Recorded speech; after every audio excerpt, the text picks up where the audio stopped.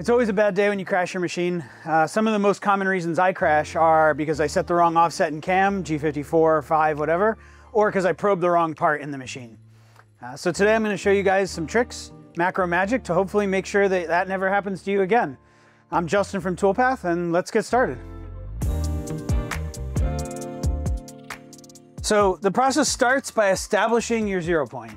If you've never used a 0 point system, really all it means is a fixed known point that you can pick up reliably in the machine.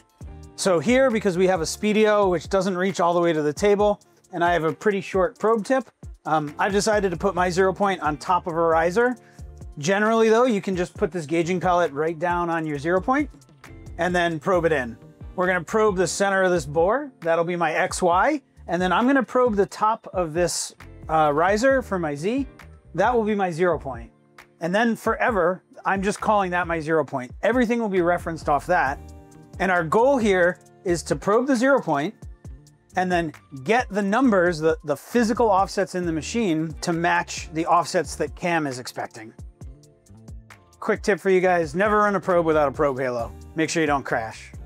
Okay, we're gonna go ahead and probe this point in now. We'll go find the X first. We're just probing for the center of the bore. And then we'll probe the Z. But because I have that probe halo on and a probe tip that's a little short, I actually have to take the gauging pallet off to probe the Z. So we'll go ahead and do that, and we'll come back when we have that probed. I probed into G56 here. I did that just to make it easier to see it on the screen. Normally you'd store your 0 point in a pretty high numbered offset. G59 is common, or even one of your top numbered extended coordinates so that you don't accidentally overwrite it. Another pro tip is once you have your 0 point to write those numbers down somewhere. But here's our probed point. This is what we were looking for here. So we've got these offsets here. Now these are offsets from the machine's machine coordinate space. So they're from what the machine thinks 0, 0, 0 is.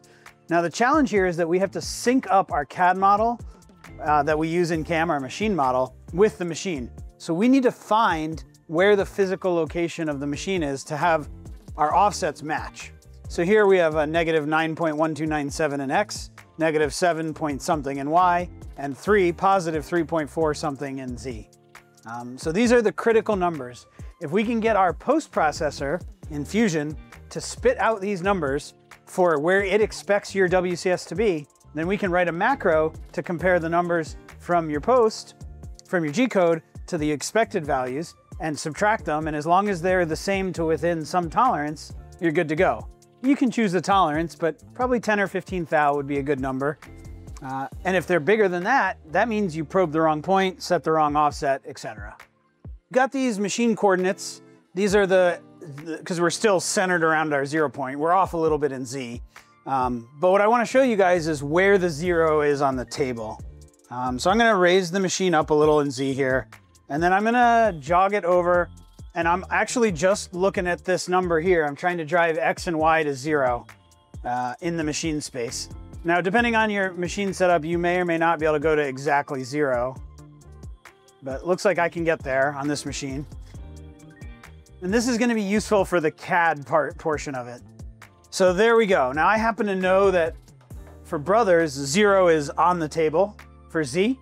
So physically that's where that is. And then we can just look in the machine now and see, like, drop down this point, right? In fact, I can even drop this down all the way in Z here, as low as it'll go. And we can see that for this machine, it thinks absolute 0, 0, 0 is somewhere on the back corner of this table. Now it's not on the corner, it's not physically here, but that's okay. We know roughly where this is. And so now our job is to modify our CAD model so that when it spits out a work offset, we get back these numbers. And then we can use those to check and verify that everything's working correctly. Now we've gone into cam here. I've got a setup made here. It says auto setup because I programmed this with Toolpath, but it doesn't matter. We're not going to use any of the toolpaths here. All that really matters is that I've got this setup here and it's aligned with, you know, how I probed it in the physical machine. The next thing we want to do is attach our machine model to this. So I'm going to grab this demo one, which has the origin at the center of the table. That's how a lot of machine models are set up by default. Now on the Brother, we know that the physical WCS 000, the physical origin, is somewhere over in this corner. And we want to get our X, Y, and Z offsets to match in CAM what they are in the machine. So what we can do here is we can post this out, and this is going to use a specially prepared post that has some modifications in it. I'm going to zero these edits out here. You'll see why in a second. And we can just go ahead and post that out. We don't care about any of these toolpaths. There already happens to be a file there. And here we go. We've got this NC program, and at the very top, we see this code right here. And this is critical. This is the macro that I wrote to check the WCS.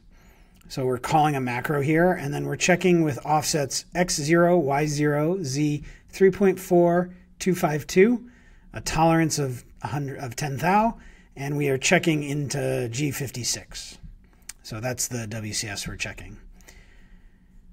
So we know from before that we had different values in there, around -9 and around -7. And so that's what we're looking to recover from our WCS. Now, interestingly, we can look at why that Z, where that WCS Z offset comes from using the inspect here. Change the orbit. And we can see that this is 3.4252. And if we go over here, that's the exact same value we've got there. So what we know right now is that relative to where CAM thinks the machine origin is, we're centered at 000 or 00 and 3.4252. So what we need to do is edit this, and this post has been set up with a post-processing parameters to help do that. So we can look at this, go over here,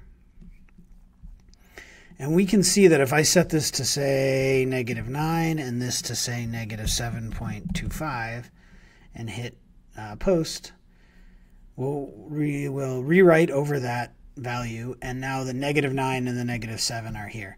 So these give us the offsets that we need to align our machine model with our actual physical model. So once you've calibrated those values, you never have to change them again. Now there is another way to do this. The other way is, we'll go back in here so we can see the machine. The other way is to adjust your machine model so that its origin is located in the correct place. I'm not going to show how to do that. Fusion's a little finicky about it. It involves translating the machine model in the machine builder space and then retranslating the part attachment point to get it back to where you want. So maybe we'll do another video about how to do that if you're interested, but this is the easy way to do it right here, and so that's what we're starting with. And it's simply to work with whoever helps you write your post to get these parameters set in here, and then you can train those in. So I'm going to go look up what those values were from the machine, and then we'll get those dialed in here. Okay, we went and checked the machine, and we know what those values are on the machine now. So we can go into here, and we can reset this to be more accurate. We can set this to be -9.1297 and -7.9485. And we will leave the Z offset alone because I think that'll be fine. It's slightly off by about 7 thou from where it is in the model, but we'll let that be part of the error tolerance. So now we can post this out. Just like before, we'll overwrite it. And here we go. We've got this same verify WCS positions call. And now we can see -9.1297, -7.485, 9485, and Z of 3.4252. We're accepting 10 thou error, and we're checking against WCS 56. Now, I happen to have set this correctly, but I have to admit that very, very often I forget to do this step and change it off of 0. So we'll go ahead in here and we'll repost this. And we'll see here that now it's going to show G54. And so when we go run this on the machine, and I'll show you that in just a minute, it's going to check that these values match what's in G54. I'm going to save this out. I'm also going to save out 1002, but in that one I'm going to have the correct WCS. Whoops, 6, no, 3, and then this should be 1002 now, just so I have both programs. We'll post it out. And so now we have one with G56 and one with G54. We can go run them both and see which one will error out. And the point here is that that macro call right here, what it's doing, 8901, is checking these values, X, Y, and Z, against the values stored in this offset. And if they match to within this error, then it'll let you run your program. And if not, you're going to get an alarm on, line 5 of your program. So that's how this works. We're on program 1001, G54. We know, whoops, G54 is the wrong values. We were looking for G56. So we'll go back to our program. We will run it. And we get this WCS in the wrong place error. And that is exactly what we want. We want our physical machine synced up with our machine model so that these numbers here in your posted out program have to match within your tolerance to the actual work offset you picked. So we're going to release the macro stuff that we did to make this work. I'll get some help from the community to write macros for Brother and Fanuc too. And maybe even Heidenhain and Siemens if I can find somebody to help me. And we'll put out the post stuff. I'll put it all up on a Git repository somewhere so that folks can get to it. You can edit your own posts, or you can ask the folks who edit your posts for you for help. But hopefully that will help you guys avoid crashing by syncing up your machine model. And hopefully that'll help you guys push the button with a little bit more confidence. That's what it's going to do for me.